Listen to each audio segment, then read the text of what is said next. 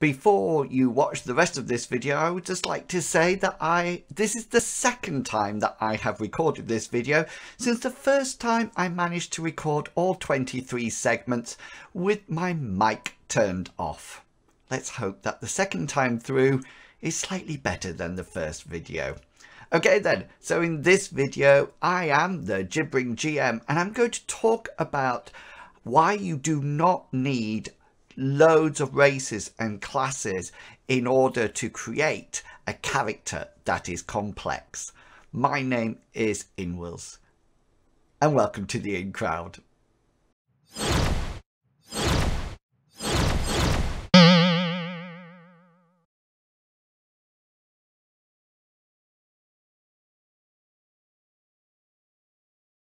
So as I continue to progress through life, I'm starting to try out a new approach to things.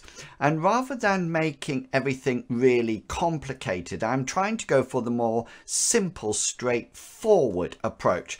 Now, I have to say at this point that I normally make things so complicated that I actually have to make notes in Evernote to remind myself how to do things.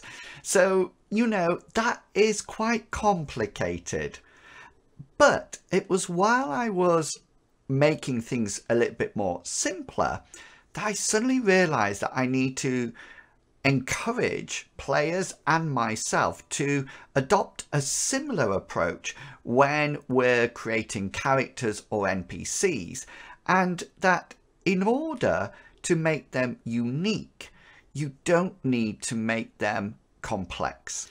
So when I used to play or DM Dungeons and Dragons or Advanced Dungeons and Dragons First Edition, one thing that I remember really enjoying engaging with was the race class combinations. And this choice was initially influenced by the choice of films or fictions that I was reading or watching at that time. So for example, if I wanted to create an archer character, then they would be an elf. If I wanted to create a warrior, they would be a dwarf. And if I wanted to create my favorite class in those days, a magic user, then they would be human, old, with a long beard. Yes, you can probably guess which trilogy was influencing my character choices at the start of my RPG experience.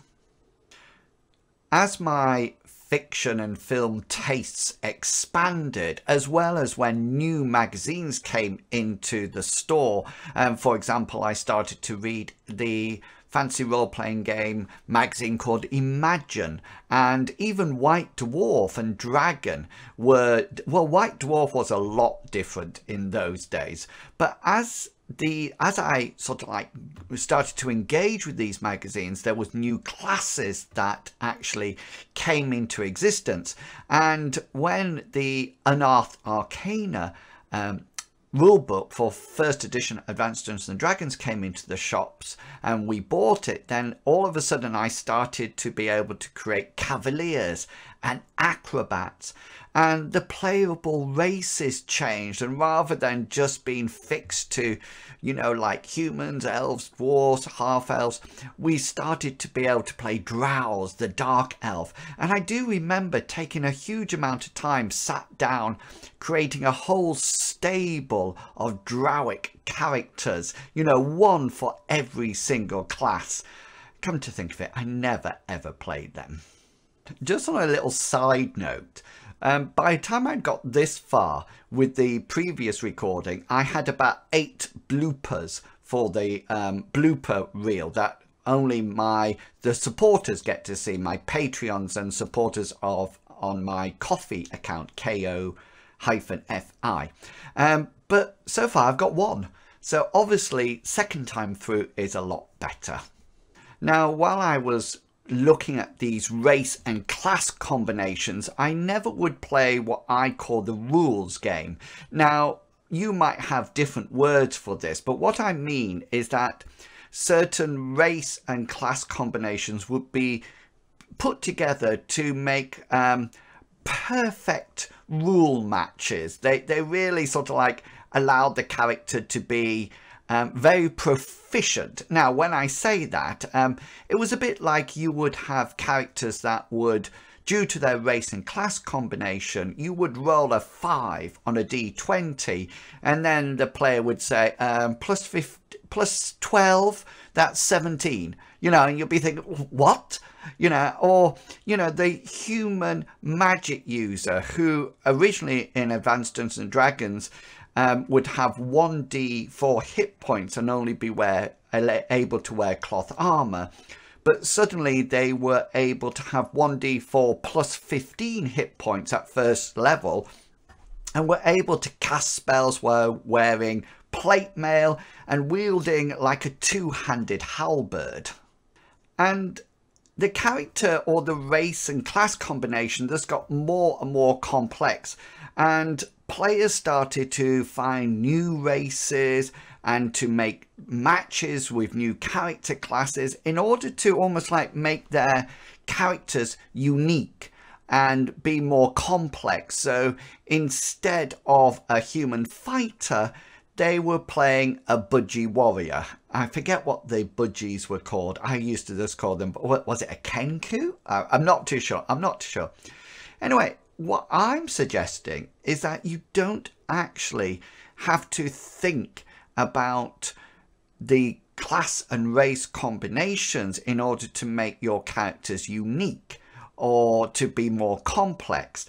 And you don't need to sort of like say, I will be playing a flying tortoise with an alligator mouth who is a cavalier warlock assassin monk. There are other ways to actually make your characters more unique and have greater depth. And just like I was saying before, there's a much easier, simple route. Now, if you've ever seen one of my own or our own Mithras campaign, you will be aware that I run an all-human party. Now, this is mainly because I like to avoid the range of possible classes in order to channel the player's creativity into their characters, rather than them just looking for race and class combinations that might provide somewhat of an advantage in the session. So, for example, when the torch goes out, then none of the characters can see. There's no player's character that has ultravision or infravision or dark vision or any other type of see-through wall vision. You know, they all cannot see when that torch goes out. But that doesn't mean that these characters don't have depths. What it means is that the player has to focus on their characteristics, or the character's characteristic, or their attributes, or their skills, in order to start building the character up. And it's almost as if they're coming to their character creation as a blank slate. There's no race bonuses or special beliefs or understandings or characteristics of that race that the player actually has to take account of. The other thing that I would say is that it also removes stereotyping. And, you know, we've seen it. If I see or hear another Scottish dwarf in a fancy role-playing game again, I will scream. And by the way, I have nothing against Scottish people or dwarfs in any sense of the word. But if the race and all its characteristics and restrictions have been removed, then how can a character or a player gain that depth and complexity in their character? Well, I'm not just going to leave it here. I'm going to give you some ideas straight after a word from our sponsors. And yes, the sponsorer is me, so please consider liking, commenting and subscribing to the channel. I produce regular videos about Mithras, whether or not that be the rules or some actual play sessions, and I also produce these Gibbering GM videos which are related to role-playing games. I also produce and edit and provide for you some personal blogs as well. And if you would like to provide some additional support, then the link to both my Patreon and my Ko-fi account are down in the descriptions. And please, please, please remember that as well as the usual tiers on Patreon, there are some special RPG tiers which allows you to gain access to the World Anvil site, and there you can have a look at the information I provide about the campaign and also my adventure notes, all free of charge. Well, not actually free of charge because you paid for the Patreon. Anyway, support me any way you are able to, and please remember that I really do appreciate it, and all your support brings me one step closer to my dream of being a full-time content creator. So if you want to ditch your extensive race list and feel that you just want to play a human, then here's some ideas for you to use in order to develop the depth of their character, of your character, or their complexities. Okay then, so some questions for you. First up, what's their philosophy about life? And when you're thinking about this, rather than thinking that, you know, oh, it's this, this and this, try to think, how would this actually be seen in the game? How are viewers or other people going to actually recognize your philosophy by your actions? So if they have a laissez-faire approach, do they take unnecessary risks? Are they overly cautious?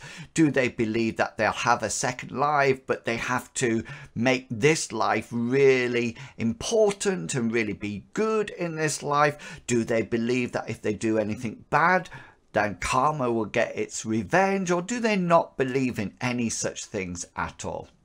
Secondly, what about their beliefs? And this is not just something that players who are playing theists or clerics need to engage with. Everybody can do it. You know, what do they think, or who do they think controls their destiny? Is the whole world revolving and evolving all by itself, or by pure luck? Or is there some kind of divine being or purpose actually causing the world to progress how it is? Is there something at work, some invisible force? You know, and again, think, how would this manifest itself in the actions that the character does? And finally, what does the character like or dislike? Is it people? Is it events? Do they have phobias? Do they have passions? Are they suspicious of various races or types of people? And if they are, then why? What's caused this? Could it be remediated? Could it be reduced? What are they trying to achieve in life? What are their goals in life? What do they believe their destiny in life is? And remember, think of those things, but then think about that next step, in the sense that how will you communicate that? How will your player communicate it, your character communicate it to its colleagues? And remember, it's really important that your characters develop as well. So although these are just starting questions, they might actually develop and change as the campaign progresses. And this is one of the reasons I much prefer campaigns rather than one-offs, because I feel that in a campaign the character skills develop and what their abilities develop, but also their personalities develop. And you know, there's something quite special about a character that starts off disliking, say, rogues, but then after the party's rogue has saved them several times, that starts to influence them and also sets up a really good narrative that those two characters can actually have. As more and more races come into the rule set and get embedded into the rules, players are going to have an ever increasing diversity of race and class combinations in order to invest time in. But if you would like a challenge, then why not play a human fighter and see how much depth you can actually bring to that character? Once you get going, you will be surprised about how much fun they are actually to play. And rather than a very complex approach to your character generation, the characters will still have that depth, but you will be taking a much simpler and straightforward approach. Hope you've enjoyed this video. Please remember to stay safe and stay positive. I'll catch you all next time. See ya. Bye.